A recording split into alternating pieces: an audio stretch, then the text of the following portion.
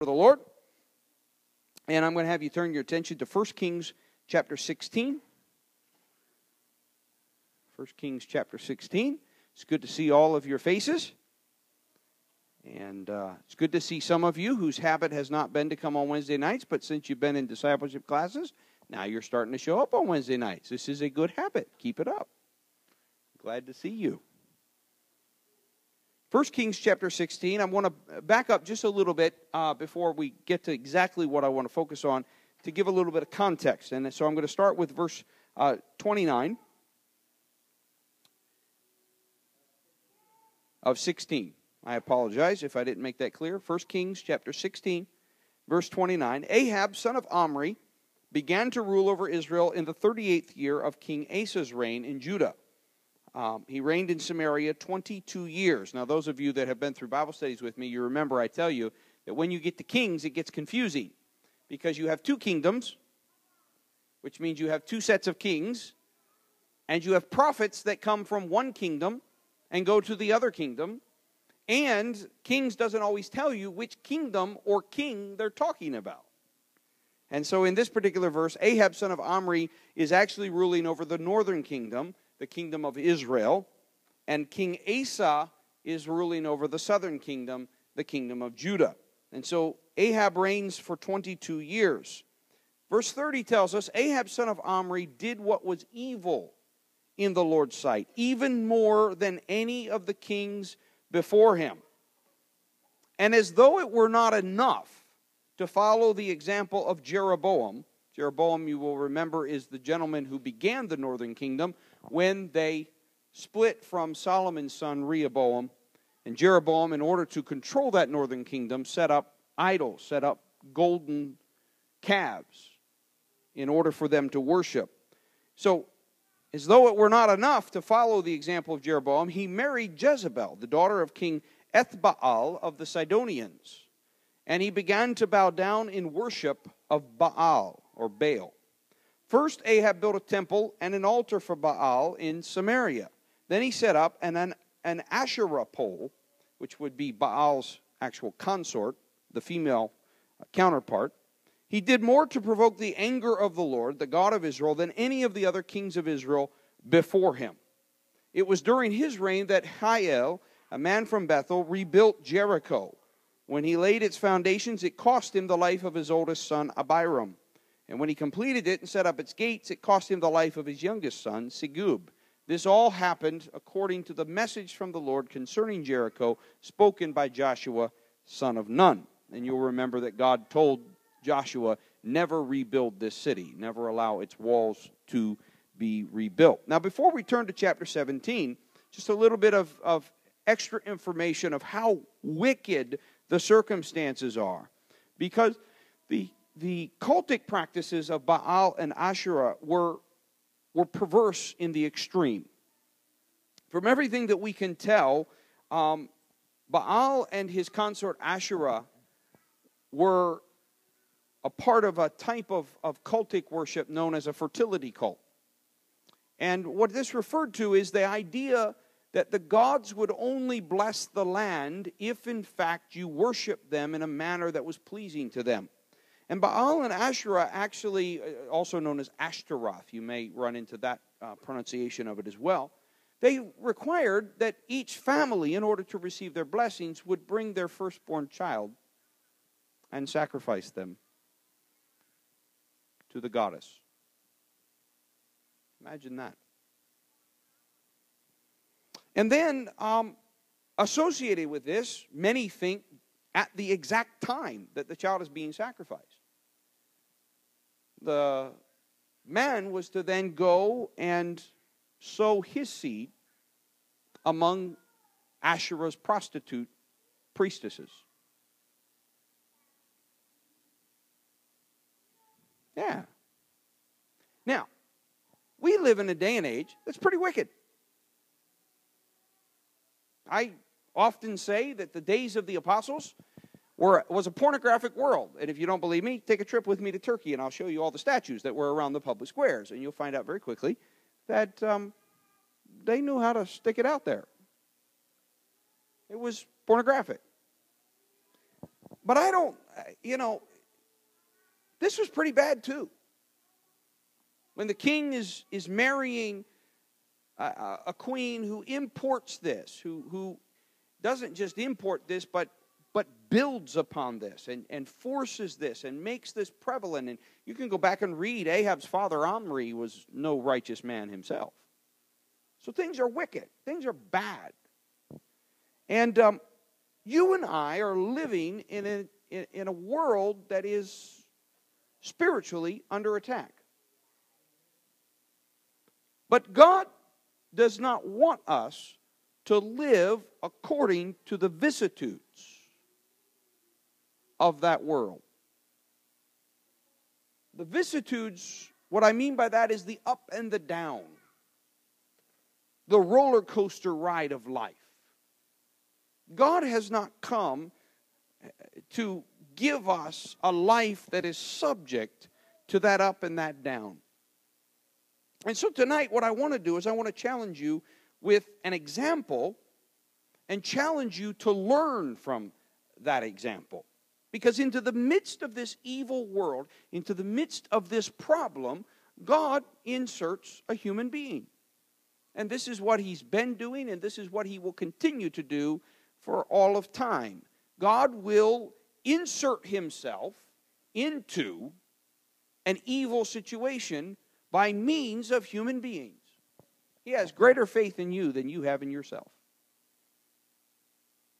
And if you study the biblical narrative from the beginning to the end, God has continued to place His faith, even when we have failed, in human beings. Now, you can either say, God, you're crazy and you need to leave me alone, or you can say, thank you, and I'm going to do the best that I know how. And so tonight I'm going to assume that you're going to take the latter option. You're going to take it as an honor and a privilege to serve the King, and you're going to say, how do I do this best? How do I do this well? How do I follow Christ in a manner that is effective? So into this mess, God inserts the prophet Elijah. How many here have heard of Elijah? Most of you. He's one of those famous prophets. Well-known prophets. Doesn't have any book named after him. Doesn't have any writings. Elijah, at least according to the biblical text, was a prophet of action as opposed to a prophet of words per se. And I want to look at his example, and I want to try to use his example as a means to talk to you and talk to myself about these vicissitudes of life and how I need to respond in a world that is under attack and in which God says you can make a difference. Little old me, I can make a difference. Not because of me alone, but because of me along with God. My weakness is a perfect environment for His strength to be brought forth in perfection. All right, so let's take a look. So you got the picture, you got the context of how evil it is, how nasty it is, how twisted and perverted it is. I mean, it's got to make a warped person to kill your baby. Then turn around and while that's happening, leave your wife at the temple and go out and have sex with a temple prostitute. That's going to warp some things. That's going to make a really sick society. You know, how are the marriages doing after that was done? Not well at all on either front. And that's just what we know. That's just the broad strokes of how twisted and how turned it was. And yet God said, I'm going to send a prophet. Now, let's take a look. Chapter 17. Now, Elijah, who was from, and this is where we get introduced to Elijah, okay? So right in the middle of this context, boom, here comes this man named Elijah. Elijah, who was from Tishbe in Gilead, told King Ahab, as surely as the Lord, the God of Israel, lives, the God I serve, there will be no dew or rain during the next few years until I give the word. Yes.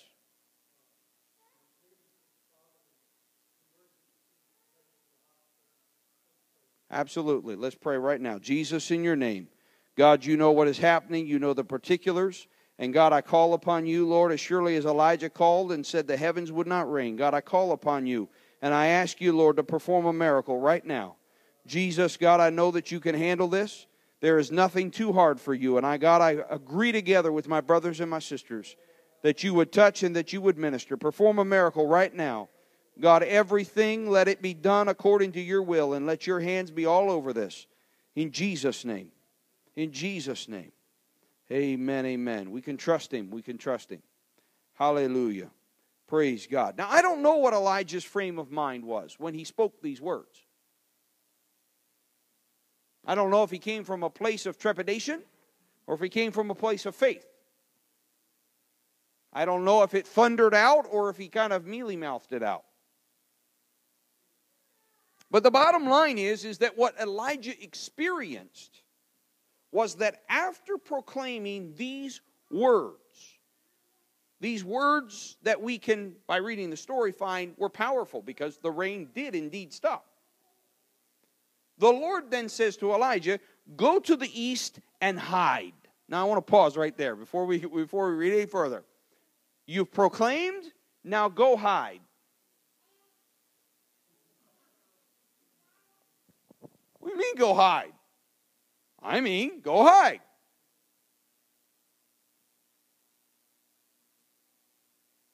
I like when the Lord gives me a word. I don't like when he says, go hide. He says, go hide by Kerith Brook, near where it enters the Jordan River. Drink from the brook and eat what the ravens bring you, for I have commanded them to bring you food. For all of you that are a little health conscious about your food, you might have had to go a few days, but you would eventually eat the food.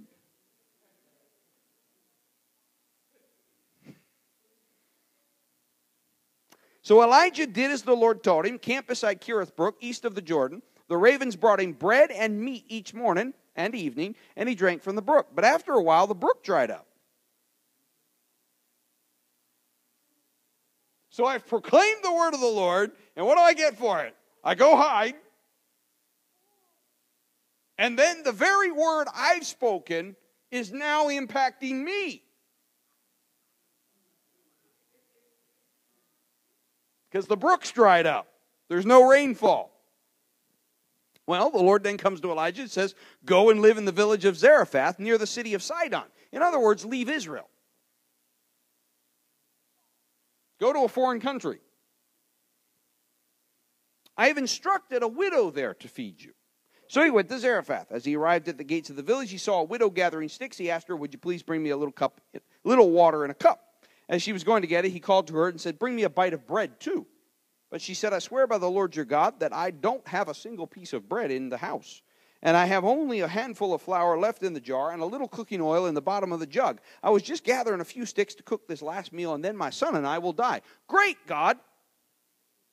You have me proclaim the word that ultimately dries up your provisions. Then you tell me to go to a place that has no provisions. This woman literally is gathering the last firewood of her life to cook the last piece of bread for her and her son to eat together and then go lay down and starve to death. Anybody feeling me yet? Anybody seeing the story here?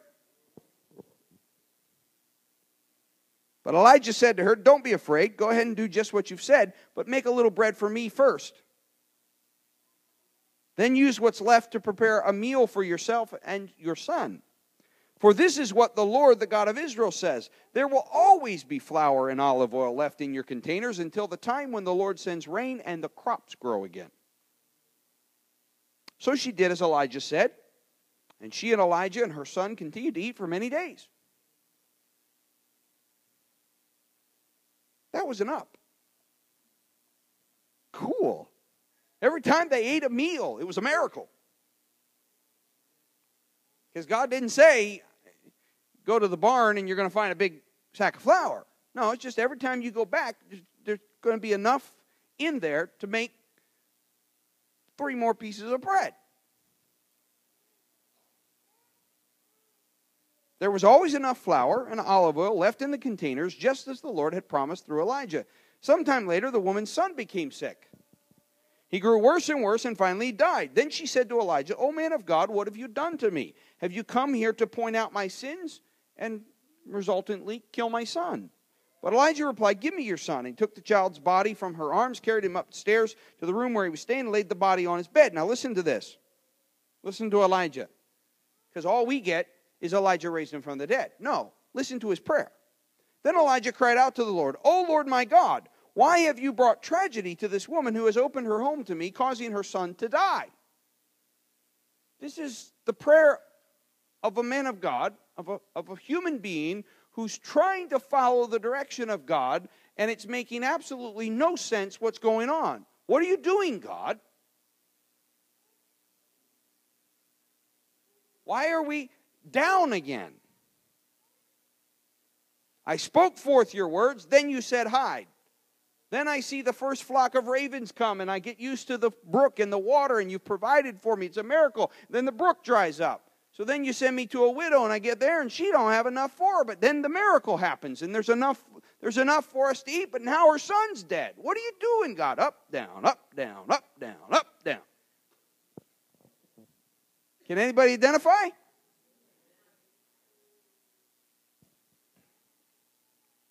Because we humans struggle to remember the ups when we're in the downs. Let's be honest here. Let's be frank here. We're not going to get anywhere if we're not honest with ourselves. That's what we do. We struggle to remember the miracles of the past when we're in need of a miracle in the present. Yeah, it is everybody. It's everybody. I can tell you the greatest men and women of God, they have this trouble too. So he stretched himself out over the child 3 times, cried out to the Lord, "O Lord my God, please let this child's life return to him." The Lord heard Elijah's prayer, and the life of the child returned, and he revived. Whew. Back up again.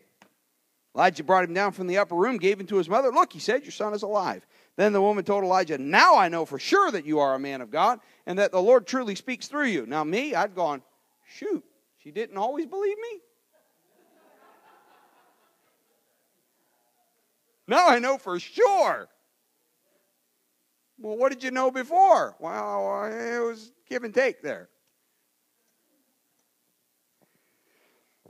Chapter 18, later on in the 3rd year of the drought.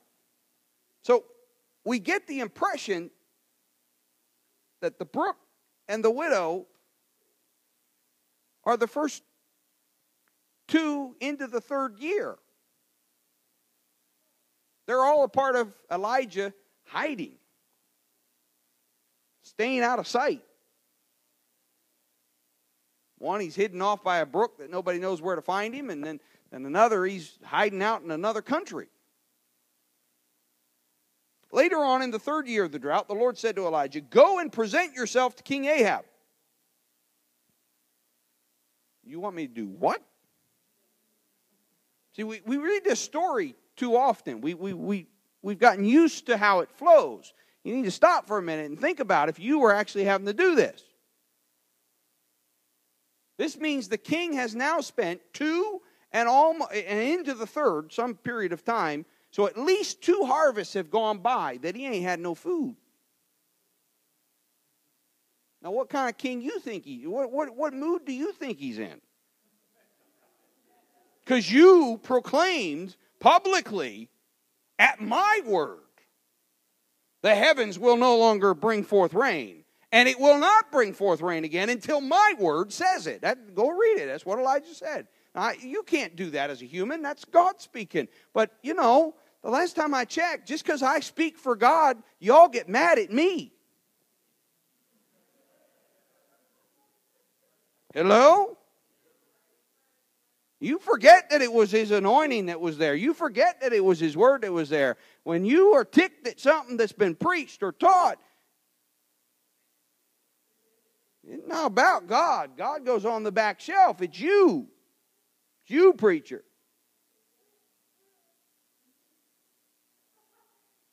I'm just letting it sink in a little bit, okay? So God then speaks to this, and he says, Go present yourself. I love the wording of that. Go present yourself to Ahab. Tell him that I will soon send rain. So Elijah went to appear before Ahab. Meanwhile, the famine had become very severe in Samaria. So Ahab summoned Obadiah, who was in charge of the palace. Now, little parenthetical phrase here that we're going to get. Obadiah was a devoted follower of the Lord. Once when Jezebel had tried to kill all the Lord's prophets, Obadiah had hidden 100 of them in 2 caves. He put 50 prophets in each cave and supplied them with food and water. So Obadiah's a good guy. So Ahab says to Obadiah, we must check every spring and valley in the land to see if we can find enough grass to save at least some of my horses and mules. My people I don't care about. My horses and mules, they got to make it. Kind of king you want, right? So they divided the land between them. Ahab went one way by himself, and Obadiah went another way by himself. As Obadiah was walking along, he suddenly saw Elijah coming toward him. Obadiah recognized him at once, bowed low to the ground before him, and says, is it really you, my lord? Elijah. Yes, it is, Elijah replied. Now go and tell your master, Elijah is here. Oh, we want to spread the wealth. The Lord tells Elijah to go and present himself to the king who's dealing with a severe famine. And now Elijah tells Obadiah to go and tell the king. And so you see Obadiah says, oh, sir, what harm have I done to you? That you are sending me to my death at the hands of Ahab. For I swear by the Lord your God that the king has searched every nation and kingdom on earth from end to find you. And each time he was told Elijah isn't here, King Ahab forced the king of that nation to swear to the truth of his claim. And now you want me to go and say, go and tell your master Elijah is here. But as soon as I leave you, the Spirit of the Lord will carry you away to who knows where. When Ahab comes and cannot find you, he will surely kill me. Yet I have been a true servant of the Lord all my life. Has no one told you, my Lord, about the time when Jezebel was trying to kill the Lord's prophets?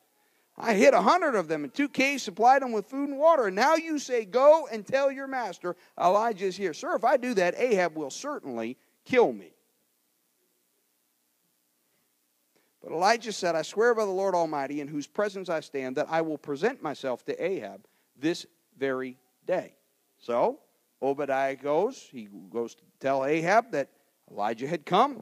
And Ahab went out to meet Elijah. When Ahab saw him, he exclaimed, so it is really you, you troublemaker of Israel. I have made no trouble for Israel, Elijah replied. You and your family are the troublemakers, for you have refused to obey the commands of the Lord and have worshipped the images of Baal instead. Now summon all Israel to join me at Mount Carmel, along with the 450 prophets of Baal and the 400 prophets of Asherah who are supported by Jezebel. So Ahab summoned all the people of Israel and those prophets to Mount Carmel. Then Elijah stood in front of them and said, how much longer will you waver, hobbling between 2 opinions?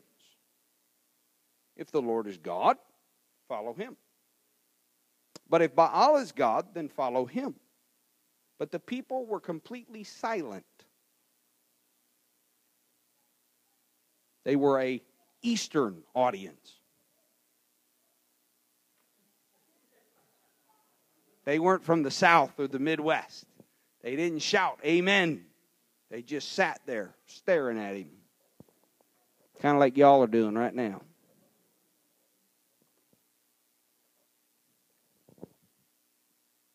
Then Elijah said to them, I am the only prophet of the Lord who is left, but Baal has 450 prophets.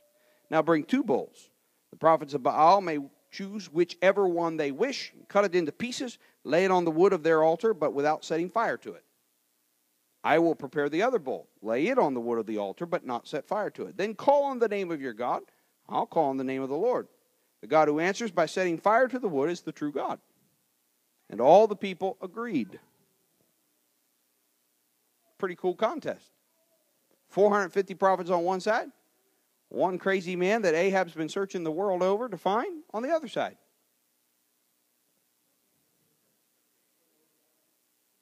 What? Might have been. I don't know. The way he was whining, he might have gone back to the palace.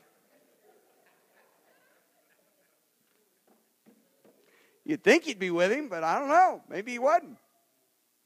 Then Elijah said to the prophets of Baal, "You go first, for there are many of you. Choose one of the bulls, prepare it, call on the name of your God, but do not set fire to the wood." So they prepared one of the bulls, placed it on the altar. They called on the name of Baal from morning until noontime, shouting, "O Baal, answer us." But there was no reply of any kind. Surprise, surprise. Then they danced, hobbling around the altar they had made. About noontime, Elijah began mocking them. I love this passage. He was either nervous or feeling really powerful. I think he was feeling pretty powerful, for whatever reason. "You'll have to shout louder," he scoffed, "for surely he is a god. Perhaps he is daydreaming or relieving himself." Don't you love a new translation? Y'all didn't know that's what it was saying, did you? "Or maybe he's away on a trip or is asleep and needs to be wakened. His alarm didn't go off this morning. He's snoozing." So they shouted louder, and they followed their normal custom, and they cut themselves with knives and swords until the blood gushed out. They raved all afternoon until the time of the evening sacrifice. But still there was no sound, no reply, no response. Then Elijah called to the people, "Come over here." They all crowded around him as he repaired the altar of the Lord that had been torn down. This seems to imply that Elijah had picked a spot where there had been an altar of the Lord before. And so he actually takes that altar and he repairs it.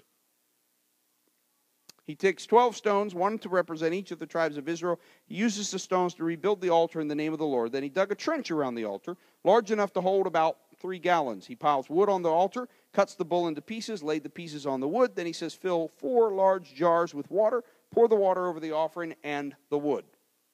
After they had done this, he said, "Do the same thing again." When they were finished, he says, "I'll do it a 3rd time." So they did as he said, and the water ran around the altar and even filled the trench. At the usual time for the offering of the evening sacrifice, Elijah the prophet walked up to the altar and prayed, "O Lord God of Abraham, Isaac, and Jacob, prove today that you are God in Israel and that I am your servant. Please, please do it. Prove that I have done all this at your command. O Lord, answer me. Answer so that these people will know that you, O Lord, are God and that you have brought them back to yourself." Immediately, the fire of the Lord flashed down from heaven, burned up the young bull, burned up the wood, burned up the stones, and burned up the dust. It even licked up all the water in the trench. Now, I could have my dad come up here and probably give you a scientific explanation of how hot it had to be in order for the water to basically evaporate at the heat. So God burns up the stones, he burns up the wood, he burns up the sacrifice, and he burns up the water. And by the way, it was a soaking wet sacrifice. It was soaking wet wood. It was soaking wet rocks. And when all the people saw it, they fell face down on the ground, cried out, "The Lord, he is God. Yes, the Lord is God." Then Elijah commanded, "Seize all the prophets of Baal. Don't let a single one escape." So the people seized them all, and Elijah took them down to the Kishon Valley and killed them there. Hooah! He's at a high point. I mean, he just stood there and prayed that simple prayer and watched the fire of God come down, and God didn't do it lackluster. Man, he showed up and he didn't just take the sacrifice. All he needed him to do was to burn up the wood. Go back and read it. All he needed him to do was burn up the wood. No, he burned up the sacrifice. He burned up the wood. He burned up the rocks. He burned up the water. So Elijah's like, "Yeah, that's it, Jesus." Woo! High point. Stay with me. Then Elijah said to Ahab, "Go get something to eat and drink, for I hear a mighty rainstorm coming." I imagine he did that pretty with a grin on his face. "You better hurry up and go get something to eat, because rain's coming, dude. Remember I told you it wasn't coming till I spoke, and I'm speaking." So Ahab went to eat and drink, but Elijah climbed to the top of Mount Carmel, bowed low to the ground, and prayed with his face between his knees. Then he said to his servant, go and look out toward the sea. The servant went and looked, then returned to Elijah and said, I didn't see anything. 7 times Elijah told him to go and look. Finally, the 7th time his servant told him, I saw a little cloud about the size of a man's hand rising from the sea. Then Elijah shouted, hurry to Ahab and tell him to climb into your chariot and go back home. If you don't hurry, the rain will stop you. Kind of like Monday night. And soon the sky was black with clouds. A heavy wind brought a terrific rainstorm, and Ahab left quickly for Jezreel. Then the Lord gave special strength to Elijah. He tucked his coat into his belt. That means he basically pulled his skirts up above his waist. And he ran ahead of Ahab's chariot all the way to the entrance of Jezreel. This is a pretty cool day. You've come out of 2 and more years hiding. You've presented yourself to Ahab. You haven't lost your head. You baited him and his prophets. And God showed up spectacularly. And then he gets to give you special power to run faster than a chariot. Woo! Now, remember, we're on the topic of the vicissitudes of life. You're going, man, Steve, you haven't even got to your topic yet. Yeah. Just remember, we're using an example. It won't take me long to tell you what I need to tell you. Chapter 19. Look at how quick we go from high to low. When Ahab got home, he told Jezebel everything Elijah had done, including the way he had killed all the prophets of Baal, the ones she had imported, the ones she had paid for, the ones she had built a new house for, the ones she had put in clothes. So Jezebel sent this message to Elijah. May the gods strike me and even kill me if by this time tomorrow I have not killed you just as you killed them. So this man who has stood on a mountain, who has prayed a prayer, who has seen the Almighty drop the fire down that has licked up the altar, licked up the water, licked up the wood, licked up the sacrifice, who has with his own hand killed every single one of these prophets and has run faster than the speed of a chariot with a king who knows how to handle horses racing a rain cloud,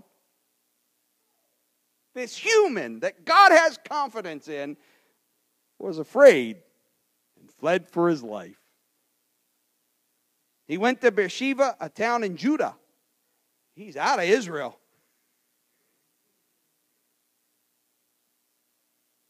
And he left his servant there. Then he went on alone into the wilderness, which implies that he went on into the Negev desert. He went down into Mount Sinai desert.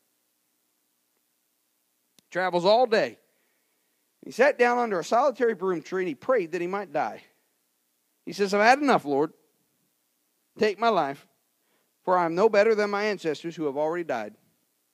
Then he laid down and he slept under the broom tree. But as he was sleeping, an angel touched him and said, get up and eat. He looked around, and there beside his head was some bread baked on hot stones and a jar of water. So he ate and drank, lay down again. Then the angel of the Lord came again and touched him and said, get up and eat some more, or the journey ahead will be too much for you. So he got up and ate and drank. The food gave him enough strength to travel 40 days and 40 nights to Mount Sinai, the mountain of God. There he came to a cave where he spent the night. But the Lord said to him, what are you doing here, Elijah?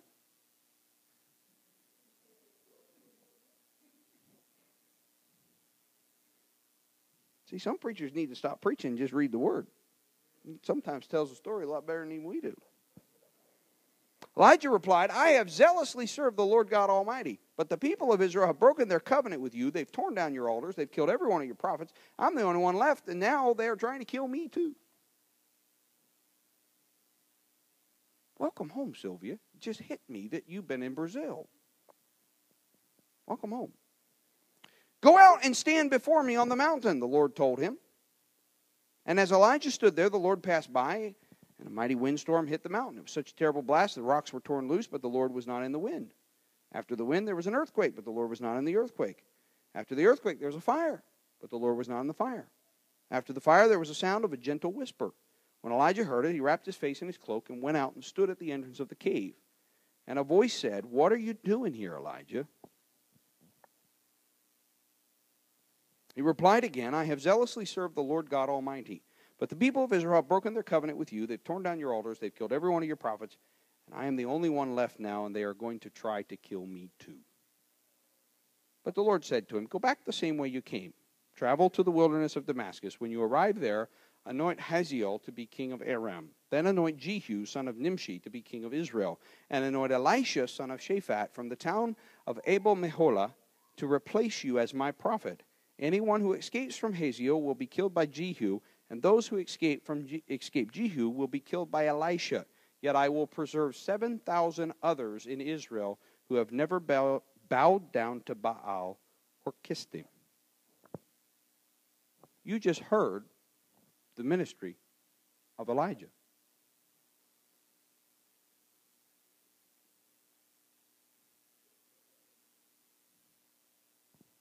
Up and down, up and down, up and down.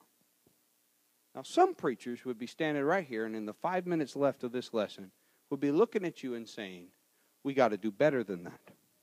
We got to get rid of the ups and downs. We got to be on a perpetual high for Jesus. I got bad news for you. That ain't happening. Life has vicissitudes. It goes up and down. It has really good times, and it has really tough times. The key is this. Don't make life's decisions when you're walking in your flesh. This means when you're down, don't make decisions then. It also means you got to pay close attention to when you're up. Are you up because you're where God wants you to be and you're walking in His Spirit? Or are you up because life just happens to have thrown you something that in contrast to where you were, down, feels really good?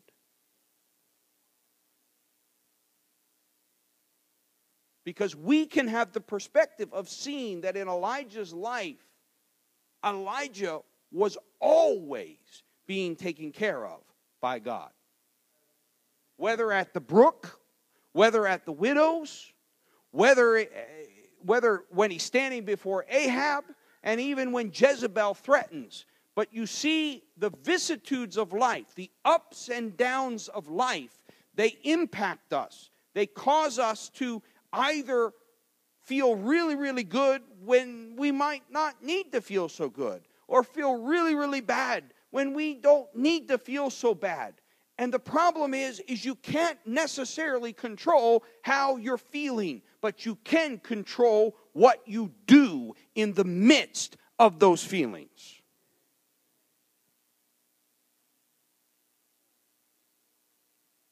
I'm not here tonight to tell you that you won't have days that are just horrible days.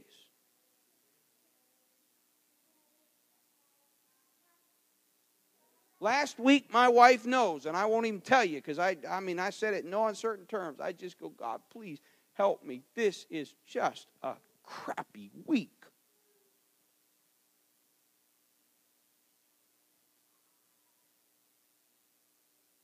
On so many levels. It was just horrible for me.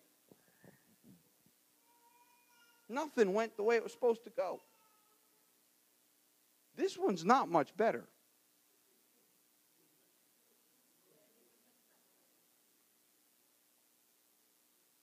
I can't control how I feel in the midst of that. But I can control what I do. I can not draw conclusions. I can refuse to trust those feelings. And I need to learn to wait on the Lord till those moments when we know in the Spirit, our spirit bearing witness with His Spirit, that now I am in the Spirit. And those are the moments when you make the decisions. Those are the moments that you take the actions. And then when it goes to the pits again, you hold on to those decision points and you do not back off from what you're supposed to do, even though you feel like everything is falling apart. And what I've just described for you is what is called the walk of faith. Don't make decisions based on the vicissitudes, both the lows and the highs of life. Look at this powerful prophet.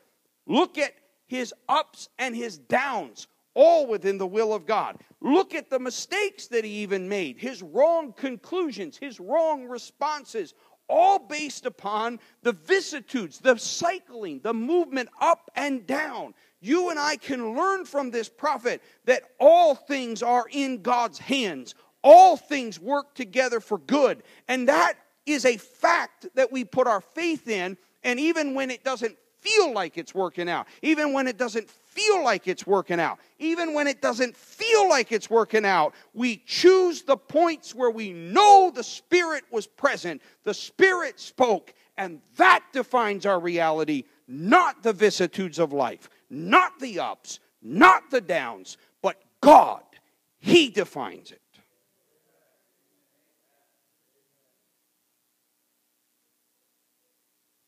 And the more that we can speak to ourselves,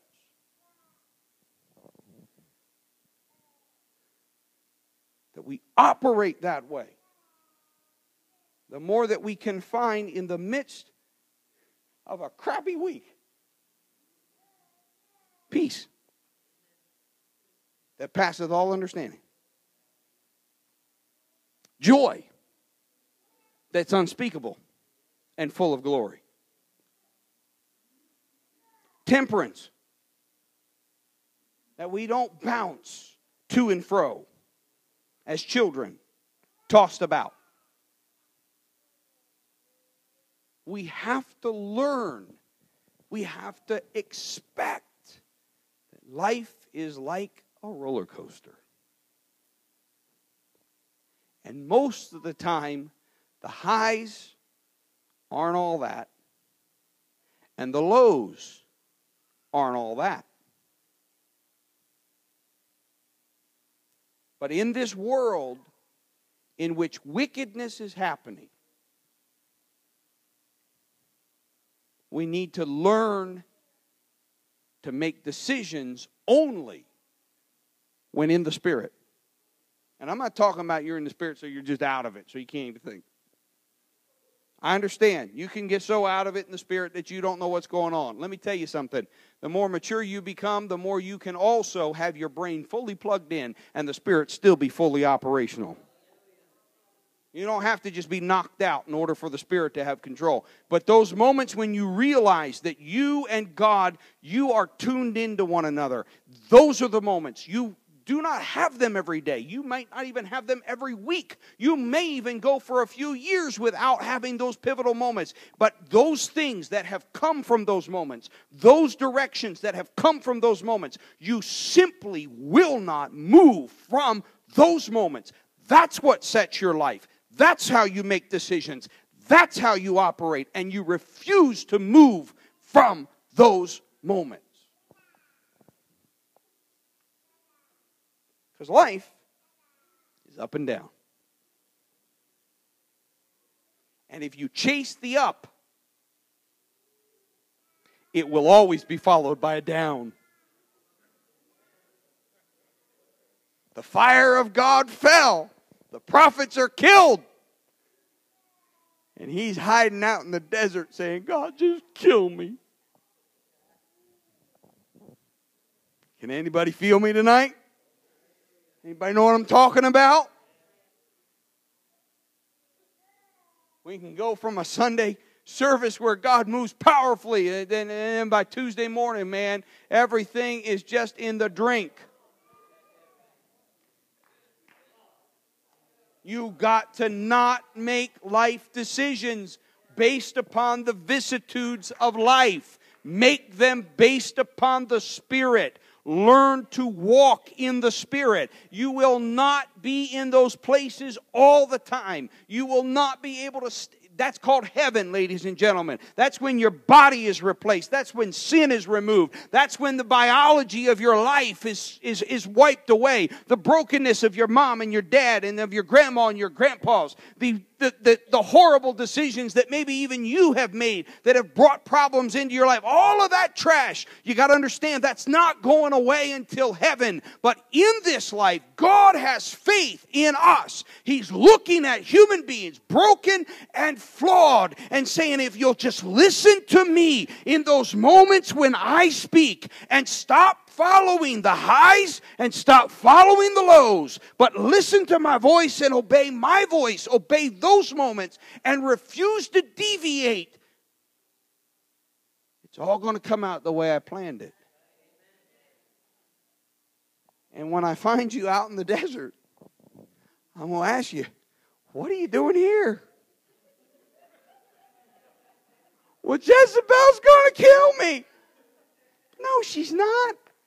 Because I got a dude called Jehu coming. And Jehu is a muscle man. He's Arnold. He's going to catch her eye. She's going to paint herself up. She's going to get all pretty and she's going to sit on the windowsill and she's going to try to seduce Jehu. But Jehu's going to call out to some servants who are going to throw her down, and the dogs are going to eat her. Elijah, what are you doing here? What are you doing here? See, you can't know about Jehu until God speaks to you. He says, now go to Damascus and anoint Hazael. Go to Damascus and anoint Jehu. And whatever Hazael doesn't handle, Jehu will handle. See, we don't know everything in this walk for God. But what I can tell you tonight is you don't have to make your life decisions based upon the vicissitudes of life. And God never promised you as a Christian that you wouldn't face the vicissitudes of life. That's cycling. One moment you're euphoric. Megan and Rosh are enjoying it right now. They've just made a big move. Psh, that's going out the window in just, I don't know how long. Maybe a few days, maybe a month, maybe a few months. But it'll go out the window. You're going to get used to it. I'm glad to see you've moved up a few rows. A few more and then we'll be good.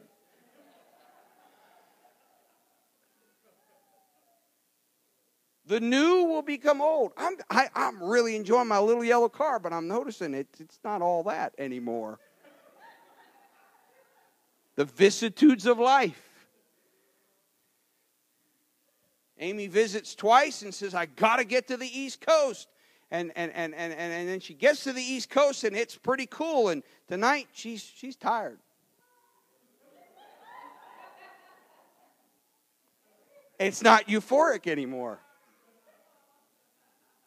Life has suddenly become life. Ladies and gentlemen, it doesn't matter where you're at. Kiara, when college ends, there will be a career. There'll be something that you step into, but then that'll ebb and flow. Shane, school's done. Now you got a little pocket money. It's nice, but you've gotten used to it, haven't you? Now it's starting to say, yeah. See the vicissitudes of life. Up, down, up, down, up, down, up, down. Don't make decisions in that mode. And when you find yourself in that, refuse to make a move until you and the Almighty have gotten to a place where you are in the Spirit. Because the only being in this world that is not subject to the vicissitudes of life is Him. And if you'll listen to Him, He can pierce through all of that. And you can live a life that, yes, you will have ups and downs, but you can make decisions that are not subject to the vicissitudes of life. Can we stand and thank the Lord for His word? Lift your hands and your voices to Him and thank Him. Jesus, I love you tonight. God, I praise you and I magnify you and I thank you for your goodness, your mercy, and your kindness. Oh, Jesus, thank you for the hope that we have in you. Thank you, Lord, for the hope that we have in you. God, we do not have to be subject to these vicissitudes, these ups and these downs. God, they come and they go. God, we will deal with them, but you are faithful. You will speak at the opportune time. You will speak at the right time. And God, it's in those moments that I make my decisions. It's in those moments that I place my faith. And God, it's in those moments that I take my direction. Thank you, Lord, for your word. Thank you, Lord, for the examples you provided for us. Encourage us tonight. Give us faith and give us hope. In Jesus' name. In Jesus' name. In Jesus' name. Amen, amen. Praise God, praise God. If you have not signed up to help us out with regard to the food for the repast,